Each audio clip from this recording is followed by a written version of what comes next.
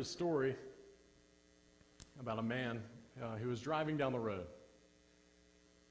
My mic's a little hot, Mike, if you don't mind turning it down a little bit. Man's driving down the road, and he breaks down. His car breaks down, and he's close by to a monastery, so he decides to walk to it. He goes up to the door, knocks on it, and says, "Hey, my car broke down. I'm really far from home. Do you think I could just stay for the night?" The monks graciously accept him, they feed him dinner, and they even fix his car. But as the man tries to fall asleep that night, he hears a strange sound coming from somewhere in the monastery. He falls asleep eventually, and the next morning he asks the monks, "I heard a strange sound. What was it? Could you tell me what that was last night?" And they say, "We're sorry, we cannot tell you because you're not a monk." The man is disappointed, but thanks them anyway for all they did for him and goes on his way. Some years later, the same man breaks down close by to the same monastery again. So the monks accept him in, they feed him, they fix his car again, and that night he hears the same noise that he heard years earlier. The next morning he asks the monks what it was, but they tell him, "We cannot tell you because you are not a monk." The man says, "All right, okay. I am dying to know what this sound is. If the only way that I can find out what it is to become a monk, then please tell me, how do I become a monk?" The monks reply, "You must travel the earth and tell us exactly how many blades of grass there are, and exactly how many pebbles of sand exist on earth. Once you tell us these numbers in return, you will become a monk." So the man sets about his task, and 45 years later he returns to the monastery and says, "I've traveled the earth, and I've found what you were looking for. There are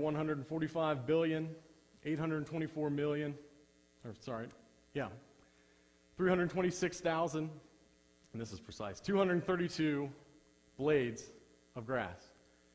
There are 231 quadrillion, 581 trillion, 912 billion, 999 million, 129,382 sand pebbles on the earth." The monks reply, "Congratulations, that is correct. You are now a monk. We shall now show you the way to the sound that you heard." So the monks lead him throughout the monastery, and they finally come to a wooden door where the head monk says, "Behind this wooden door, you will find that sound."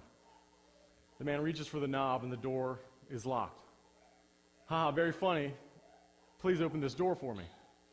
The monks give him the key, and he opens the door, and behind the wooden door is another door made of stone.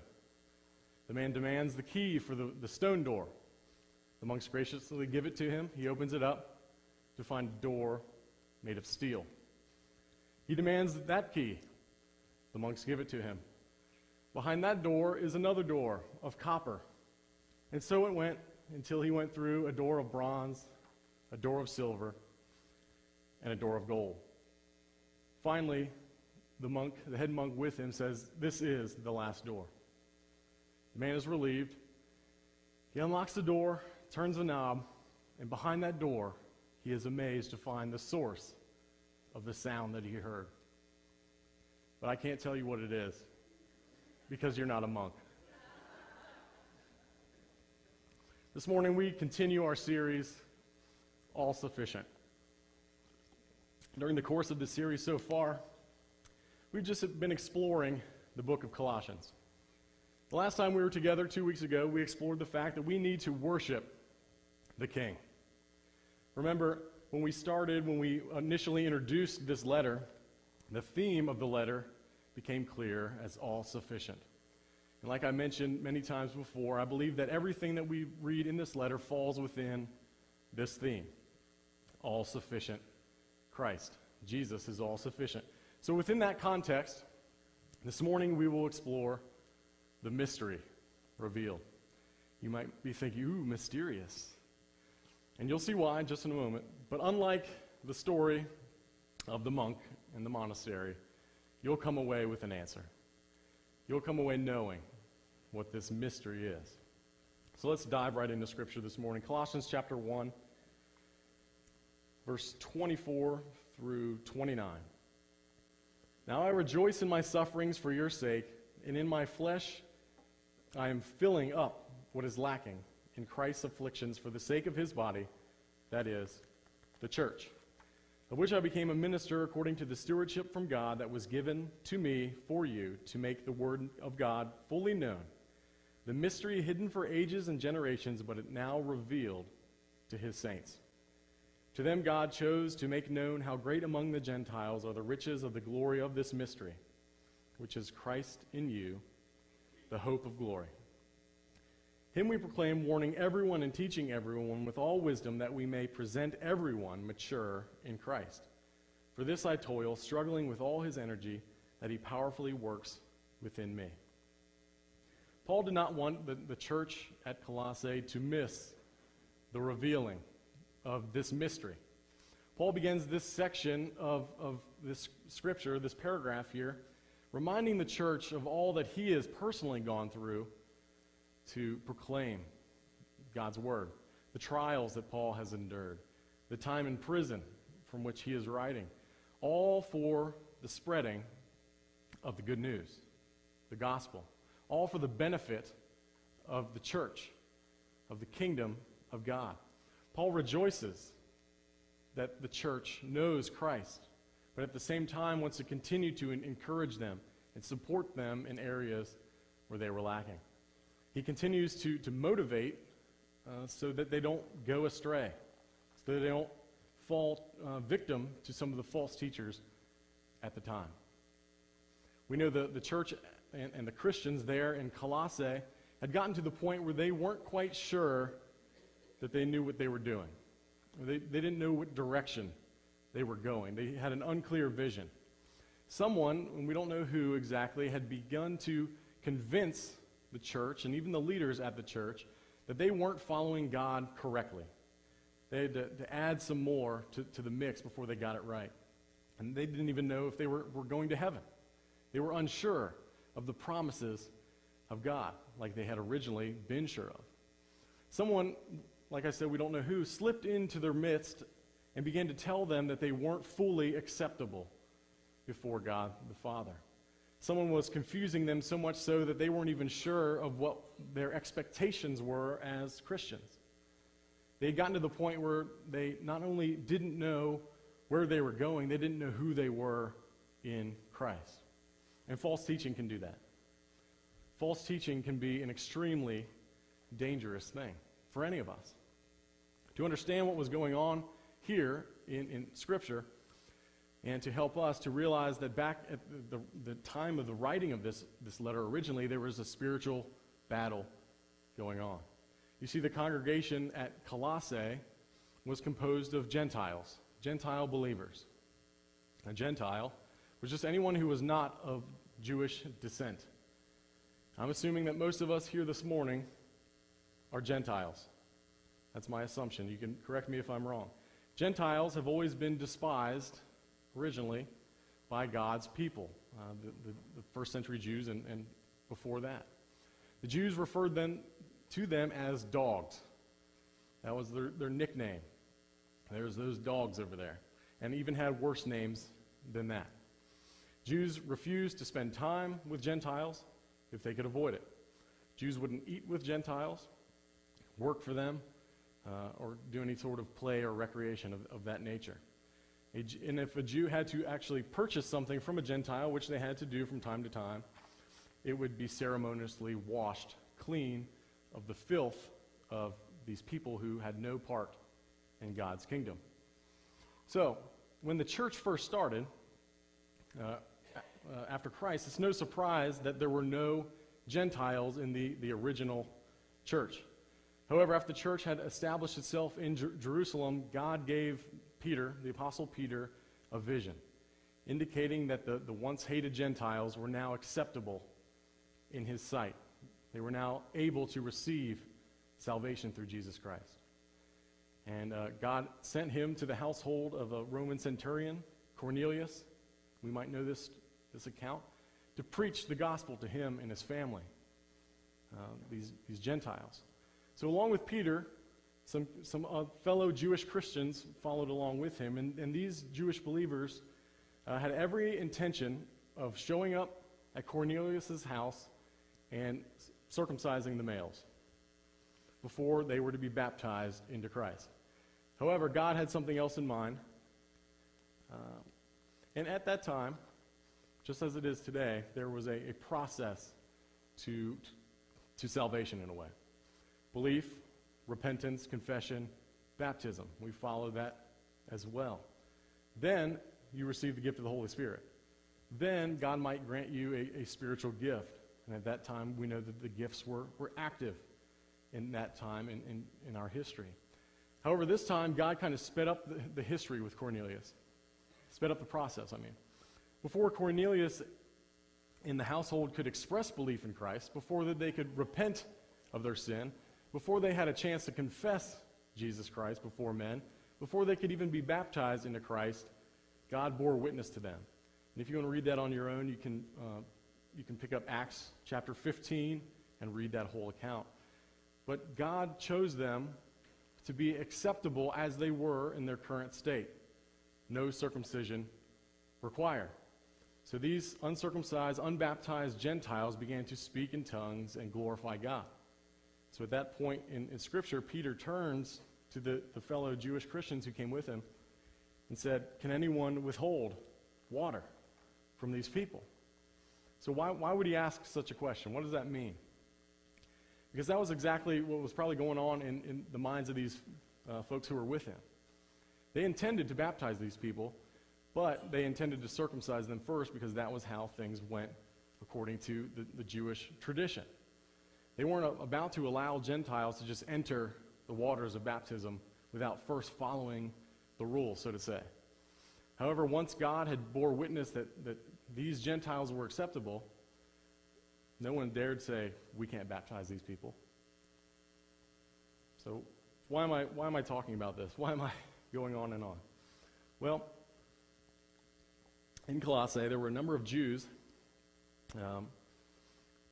who might have, we can assume, visited, that refused to accept the Gentile way of things. They would visit a Gentile church, whatever church it might be, and demand, "You must become a Jew first before you can become a Christian." And they were really known as the circumcisers. They would go from town to town and perform this ritual in order for them to fully become Christian. And we can assume that they might have showed up at Colossae. Their message was basically this: unless you are circumcised, unless you have obeyed the laws pre-Christ of the Old Testament, on top of everything else you were taught with Christ's teachings, you weren't saved. You're not a Christian, you're not acceptable before God, and you have no hope of eternal life. This was a known thing. They visited churches and preached this gospel. But Paul was telling the Colossian church that there's something that these false teachers just do not understand. There is something about Christianity that was a mystery to these false teachers. And that mystery is simply this, and it's found in verse 26 through 27. "The mystery hidden for ages and generations, but now revealed to his saints. To them God chose to make known how great among the Gentiles are the riches of the glory of this mystery, which is Christ in you, the hope of glory." So here we have the mystery revealed. And what's that mystery? Christ in you, the hope of glory. Christ in you. In other words, the Gentile believers in Colossae, they were saved. They were already saved because they were already acceptable before God because of their belief in Christ, because of their Savior, Jesus. And the Gentile believers already had the hope of glory, eternal life. Why? Because Christ was living within them. Because Christ was living within them, because the Spirit of God was on them, they didn't have to jump through extra hoops. They didn't have to perform extra rituals.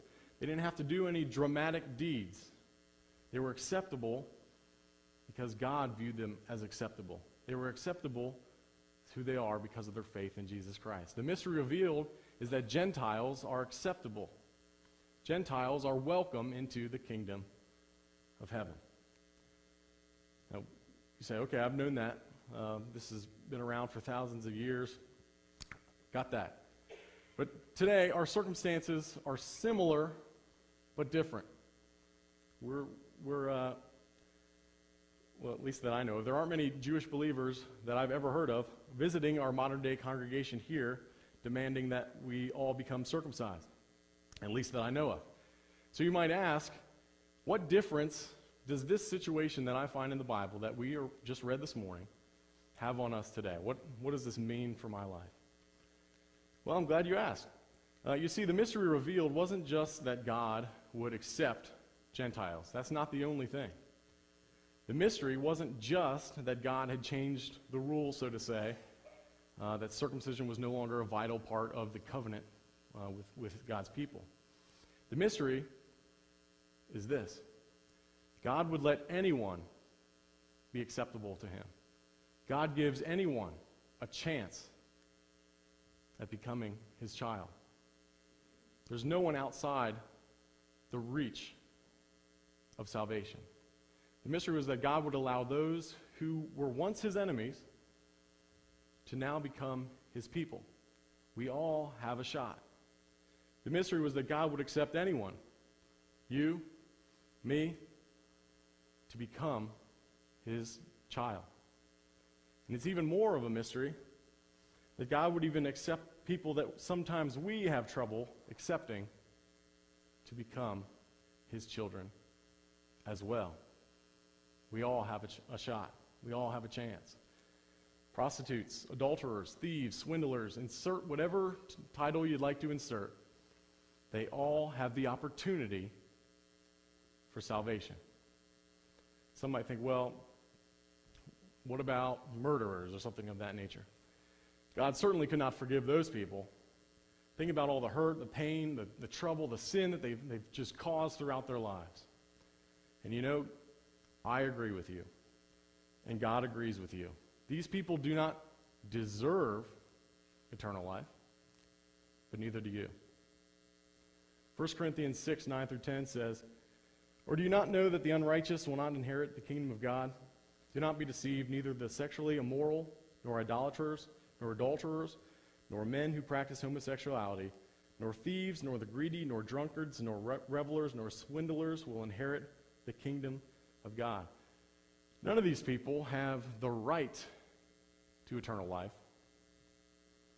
but that's the mystery. They still have the opportunity. They still can. Paul continues telling the church in the verse that directly followed the verse that I read, verse 11, "And such were some of you. But you were washed, you were sanctified, you were justified in the name of the Lord Jesus Christ and by the Spirit of our God." And Paul is telling the church at Colossae the very same thing in verse 21 of chapter 1. "And you who were once alienated and hostile in mind, doing evil deeds." That's you. That's me. That's all of us before Christ. So then what do you do to be acceptable before God? What can you do? What act is sufficient enough to make God change his mind or to make God forgive you of his wrath? Nothing. That's the answer. Nothing. There's nothing you can do.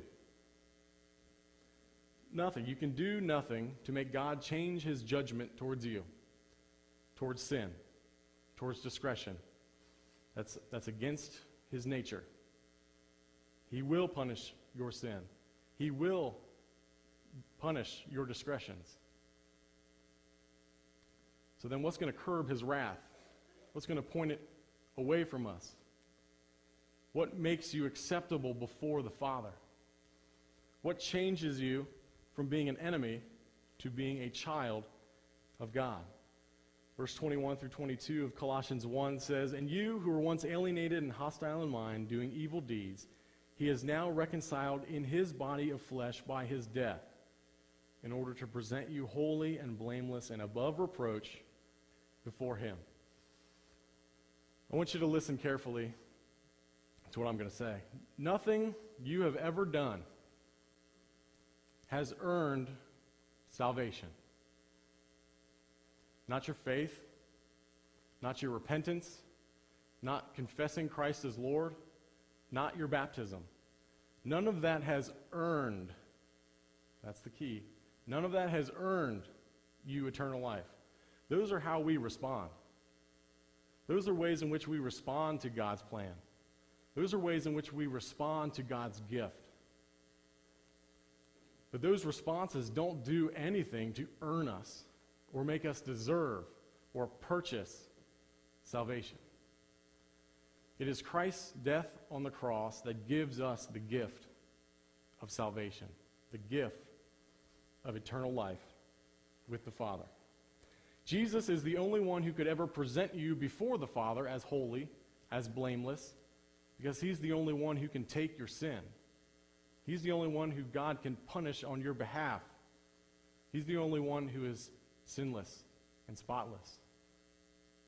His sacrifice is the only one that matters.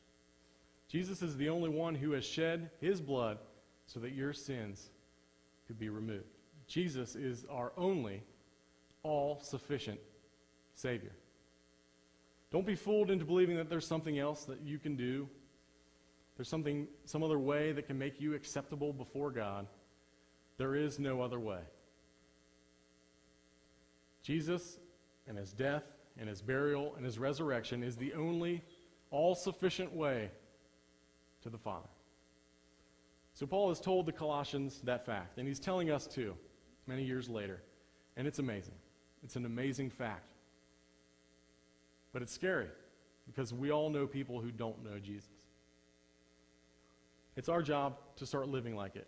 And it's our job to start spreading this message that we know about. We need to accept it. We need to believe it. And if we've done those things, we need to start living like it.